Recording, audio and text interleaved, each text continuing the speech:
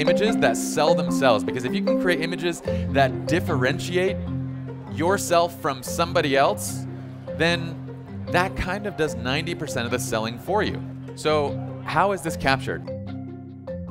We'll shoot wide open, f1.2, f1.4. So we use an ND filter to keep our shutter speeds below 1/200 of a second while shooting wide open. This is wide open with a Sigma art. Here is the setup. So we have the Profoto. This is the B1 off to the right. We have a beauty dish on it. It's the beautiful thing about a lot of power in the middle of the day is that you can actually modify it.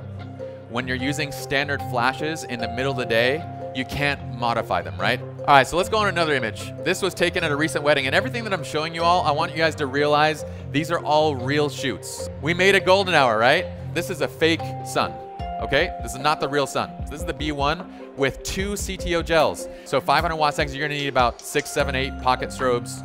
This is what it looks like in camera without it. This is us doing a couple test shots. In camera without it, in camera with. You set up, compose the frame, and then you're just gonna start shooting and edging out. And what you're doing is you're edging out so that the flash reveals itself behind her hair. So edge out a little bit and come back in. Edge out a little bit, take a few shots, and you'll get that perfect flare that comes in.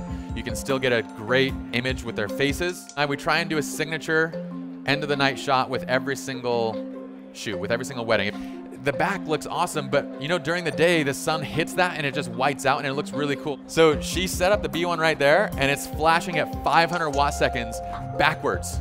So we're filling this back room with light, tons and tons of light, just as the sun would have if it was hitting that room.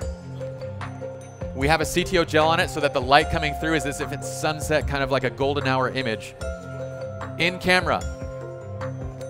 See this right here? I don't know if you can see too well, but that's a little prism. This is the reflection room, so I'm like, oh, I love my prism. I'm gonna make a little reflection because this is the reflection hallway. This is what it looks like in camera without the flash. So here you can see the reflection starting to come through as this light is reflected below in that image, right? Once the flash goes on, we basically just dial down the ambient exposure a little bit. We turn on the flash, and we get this.